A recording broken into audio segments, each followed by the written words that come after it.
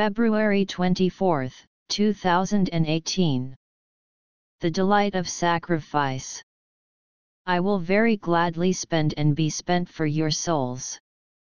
2 Corinthians 12:15. Once the love of God has been poured out in our hearts by the Holy Spirit, we deliberately begin to identify ourselves with Jesus Christ's interests and purposes in others' lives.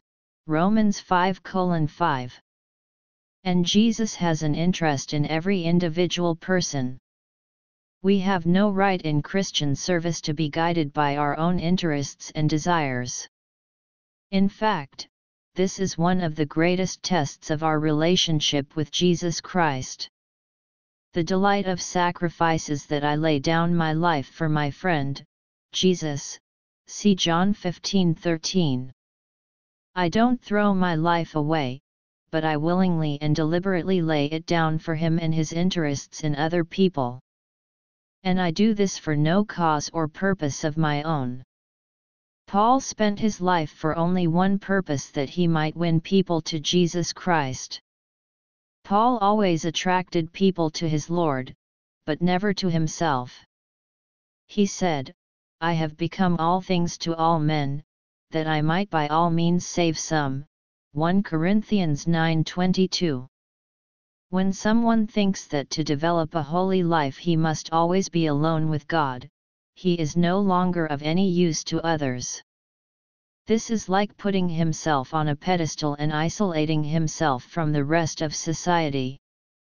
Paul was a holy person, but wherever he went Jesus Christ was always allowed to help himself to his life. Many of us are interested only in our own goals, and Jesus cannot help himself to our lives. But if we are totally surrendered to him, we have no goals of our own to serve. Paul said that he knew how to be a doormat without resenting it, because the motivation of his life was devotion to Jesus. We tend to be devoted, not to Jesus Christ, but to the things which allow us more spiritual freedom than total surrender to him would allow. Freedom was not Paul's motive at all.